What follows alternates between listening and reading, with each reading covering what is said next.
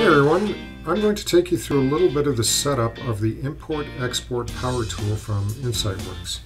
So after you install the PowerTool, the first thing you need to do is assign the permission sets to the people appropriately. Of course, if you're a super user, if you're doing this for doing initial system setup and things like that, you probably won't need to assign this.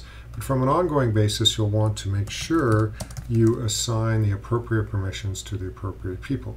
So I'll just show you the permission sets that come with the system.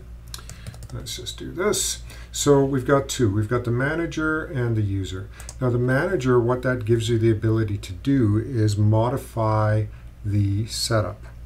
And that allows you to restrict access to specific capabilities within the PowerTool. The user doesn't have the ability to modify or even see the setup. They just can use whatever's being set up by the system administrator. So for people that aren't allowed to do certain things, you'd want to set them as the user. For people who are allowed to modify the setup, you'd set them up as a manager. Now, and again, if you're a super user, it doesn't really matter. After you've done that, the first thing you're going to do is, well, I've gone in and bookmarked it here, but you're going to find the InsightWorks Import Export PowerTool. And when you open that up for the first time, it's going to prompt you and say, hey, you haven't run the setup yet. Please go check that out. So let's do that. So what we've got here, I'll go through these fields very quickly and then we'll see what they actually do. But the PowerTool has the ability to update data, delete data, as well as importing and exporting data.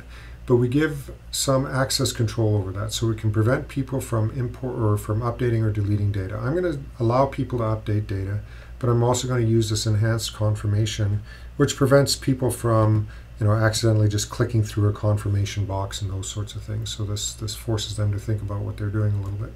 So I'm going to provide update and delete access for any user that's using the thing.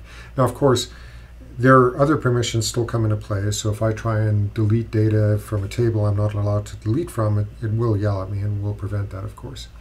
This disable changelog, this allows us to let the users disable the changelog when they're making changes. So when you're doing massive imports and things like that, you may want to disable that to prevent a lot of additional records from being created. I'm going to leave that as no access so people can't disable the changelog when they're doing something in the system. Finally, protected tables are things like item ledger entries or warehouse entries or posted sales invoices and things like that. The PowerTool, is a power tool. It's a tool for power users.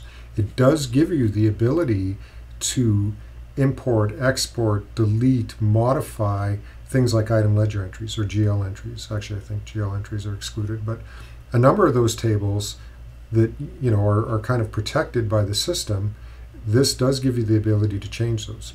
And where that often comes into play, where you might find that useful, is, for example, if you're converting a location to use bins, you might want to import warehouse ledger entries, warehouse entries. If you're, accidentally forgot to put an address in on a posted shipment or something, you could maybe update that after the fact. There's lots of reasons why you might want to do that, but by default, I would leave that as no access, which means we can't access those protected tables. All right. So once we've got the setup done, it just opens up our power tool here and gives us our options. Now I also come in here, I always sort of pin the action bar here so that it's always visible. And we've got a bunch of options. We've got import, export, delete, and update. So all the sort of database activities that you might want to perform. And that's basically it. That's how we set it up. You check the permission sets, and then you simply do the setup, indicate what you want, and you can now start importing and exporting data. Hey, thanks for watching. I hope you enjoyed this video. If you haven't already, make sure you subscribe to our YouTube channel for more great content.